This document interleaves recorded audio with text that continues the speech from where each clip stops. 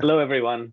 I'm really looking forward to this. It's the first time I've been on one of these calls. So I'm here to talk about GraphConnectors and demo how you can build your own connector. Briefly, the agenda is just about providing a overview of GraphConnectors, dig into how you can go about building your own custom Graph connector. We will demo that on the side.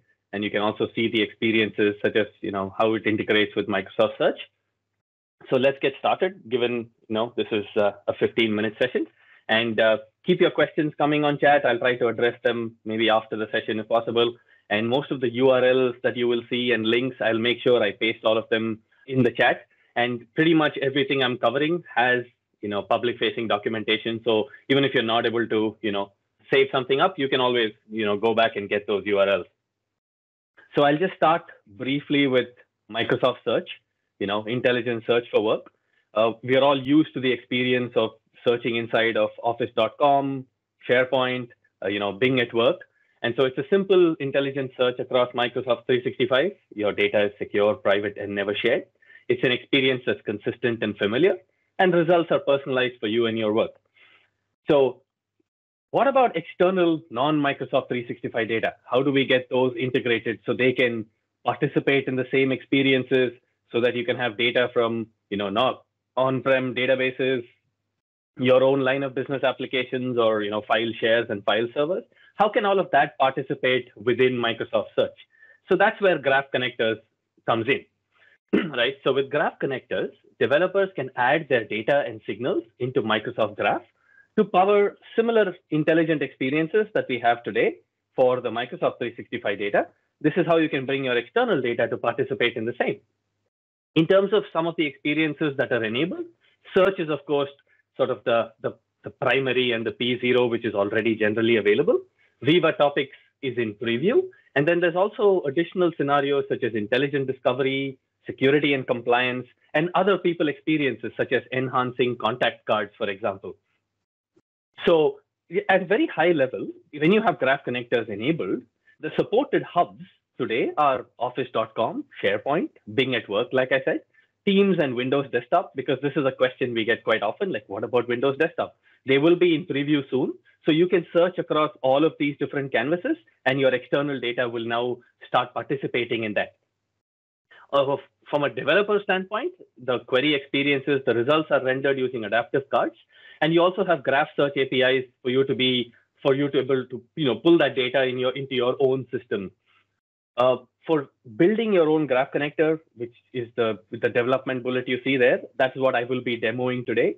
It's how you can configure and ingest data into M365. There's also an admin side experience to create, your own result type and verticals, and I'll talk about what that is. So far, we are actually, quite excited that we have 130 plus connectors in our system, and I'll be talking very specifically about how you can create your own custom connectors. Before I jump into the demo, I just wanted to show what the experience will be like. In case my demo completely goes belly up, this is what I'm hoping to demo, where you can show relevant results from non-M365 sources showing up in your All tab, which is basically your main search results tab. You can also configure custom verticals so that you can have a very dedicated space for each data source. You can have multiple connections, and a connection is a container for your data source. You can have multiple connections inside of one vertical, should you desire that. You can create custom filters on connector content, and I will show you how that is possible in the demo.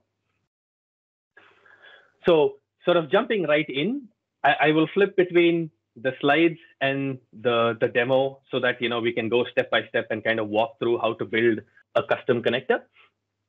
So as for building your own connector, there are three basic Uber steps.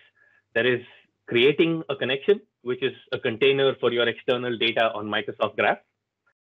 The next step is registering schema, which is where you define what your data looks like in terms of labels, in terms of the different properties in your metadata. And the last step is actually ingesting items into the connection. So we have REST APIs for all of these different capabilities.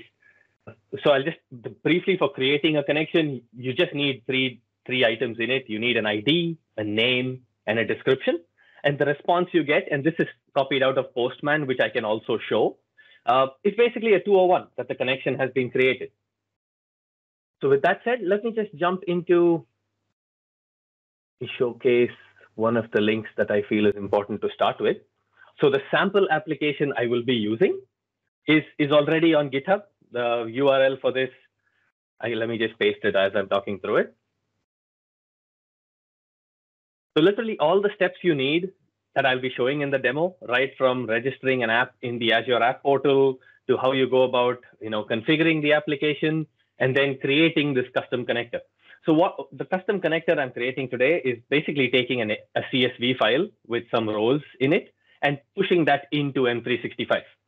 I'll switch over to Visual Studio to just briefly walk over the sample code.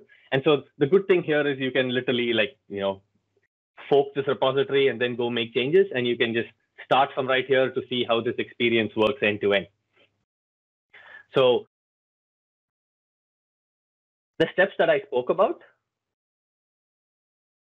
are all very clearly marketed as methods here to create your connection, to then start, you can select your connections, delete current connections.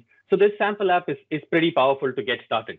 And I myself, I'm new on the team, so I used this sample application along with some of the other UX experiences to actually as part of my ramping up on the team. So I can assure you that it's actually quite easy. So what I'll do before I jump in is I want to go create the connection and then start registering the schema, because that process takes a little bit of time. So I'll do that and then just jump back to the slides to talk a little more as this runs in the background. So let's go and create a connection, M365 call. Name for the connection, M365 test connection. New favorite. So as you can see, the new connection has been created. You can now see this in the M365 Admin Center. But what I will do is kick off the registration of the schema, which is where that is the step which is asynchronous and takes a little longer. So while that happens, I can jump back to the slides. With schema, what you do is you define your various property names that you have in your data, right? This makes it easier for M365 to, for your search experience to be more tailored and also provide more relevant results. You can specify for the different search attributes, whether you want them to be searchable, whether you want them to be queryable, such as in your query, on your query tabs on top, retrievable and refinable. So you have a bunch of search attributes that you can set to your data. You can provide semantic labels, and we highly encourage adding more semantic labels, as well as aliases, which are alternate names to the data, to the various fields, to the properties. In terms of what that REST API call looks like, the one that I'm running in the background right now, effectively, I'm defining the various properties which, with those attributes that I just spoke about. And what the response you will get will be a 202 accepted, which means the call has been accepted, but asynchronously, we are now registering the schema, which can take a bit of time. The last step is about ingesting items into Microsoft Graph. Let's just go back for a second and see if the schema has been registered. Not yet, but what I can do in the meantime is just jump into this Contoso tenant that I have, and then just walk through the search and admin, the admin center. If I hit a quick refresh here, there's a couple of things for folks who haven't seen this before that I wanted to call out. You can see this new connection that we just created, the M365 test connection. Ignore that something's gone wrong because the schema is being registered. I did want to also call out that there are a bunch of out-of-box connectors, right? So for Azure DevOps and file shares, there are some connectors that have a complete UX-based setup. And so I just wanted to call that out while the schema is being registered, and I just go back to my connection there. So the last step, let that happen. I've got another connection created for the purposes of this demo.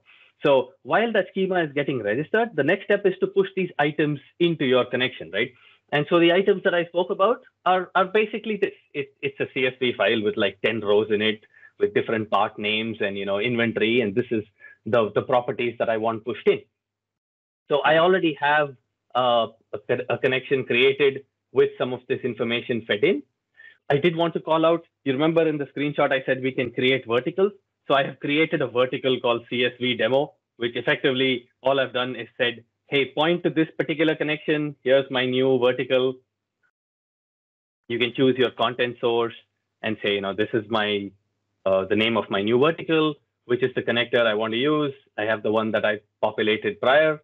You can define additional queries, but I'm not going to do that right now, along with filters. So I've just basically done straight out of the box, just selected all of those settings. So now that you've seen what that CSV file has, the steps inside of portal.azure.com are all very clearly defined in the GitHub link that I shared. So I'll not jump into that yet. You just need a couple of things like your client ID and your tenant ID, which I have plugged in both into the test application. So just to wrap up this end-to-end scenario, here's my new vertical. If I go click on that, I can see the different items now showing up in my search experience, which I pushed from my CSV. When I said they will also show up in the All tab if I search for water dispenser, and I've been searching for it for the last few hours to make sure the demo works. So there you go. You see it inside of the All tab, and you see the results both in its own vertical as well as in the All tab, showcasing another experience such as Bing at work. In my work tab, if I now go, you see the same results inside of all here, and this is, it's analogous to the verticals that I just showed. It's populated from the same place. So, here's end-to-end going from Excel, into a CSV, into M365, and watching the search experience. So I will minimize this for now and just go back into, just wrap up a couple of things as to what's coming next and useful URLs. So for ingesting the item, the next step in my code, if the schema is registered. Oh, fantastic. So let's just go ahead and push all items into this current connection, though you have already seen what the end-to-end experience looks like.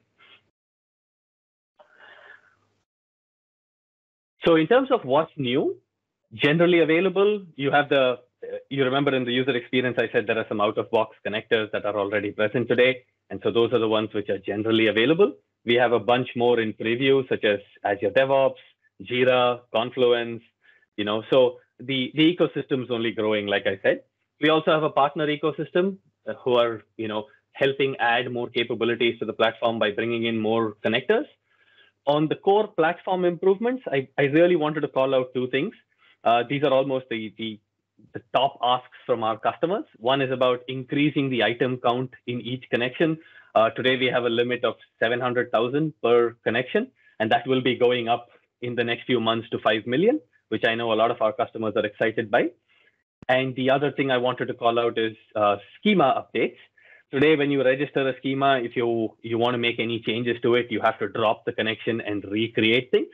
So we'll soon have the ability to update schema being generally available. This is already available in the beta APIs. So the call to action, right? I think I saw Brian's already pasted some of these aka.ms links.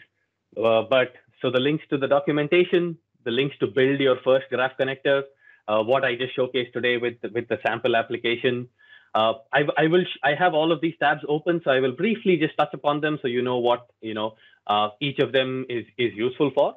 And then we have two separate links on the right-hand side. One is for providing general feedback, which is aka.ms GraphConnectors feedback.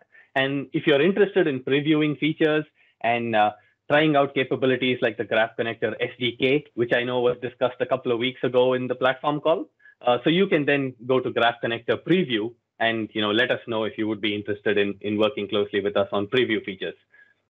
That said, I'm almost done, but let me just briefly just walk over the different things. So aka.ms GraphConnectors, this talks about the different connector galleries where we have connectors from all of our partners, and you can go and look through the different connectors that are there in the system today. And so that's quite interesting and pretty fantastic. To build your own connectors, like the one I just demoed today, that's aka.ms GraphConnectors API, and you can You can use Postman. We have the connector API. We also have steps on how to build your own first custom connector, which is what I demoed today. I just want to give a quick call out. My last thing before I wrap up is a quick call out to a blog that we put out around Ignite, which actually details a lot of these things that are coming up. And so it's a good resource, and it also has some of the aka.ms links. So a quick search for Tech Community Microsoft Graph Connectors should showcase this latest blog. So with that, I think I am ready to wrap up. And so let me stop sharing my screen. And I hope that was useful. Over to you, thank you, Arvind. Really, really cool stuff. And thank you for the updates. Super, super useful.